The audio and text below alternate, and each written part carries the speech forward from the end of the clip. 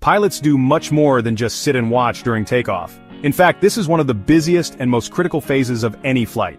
Every action is carefully planned and executed to ensure a safe departure from the ground. Before the plane even starts rolling, pilots meticulously check engine power, set the correct flaps for takeoff, and confirm all systems are functioning properly. They communicate with air traffic control, review takeoff data, and double-check the runway alignment.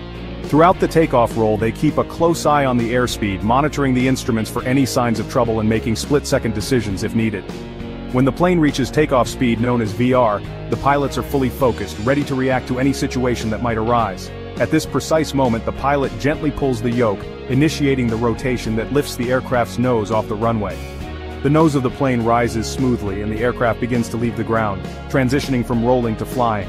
This is when the magic of flight truly begins, as the plane soars into the sky, guided by the skill and precision of the pilots. Ever wondered what else happens on the runway before takeoff? There's a lot more going on than meets the eye, from last-minute checks to final clearances. Stay tuned for Part 4, where we'll dive even deeper into the fascinating world of aviation and explore more behind-the-scenes moments.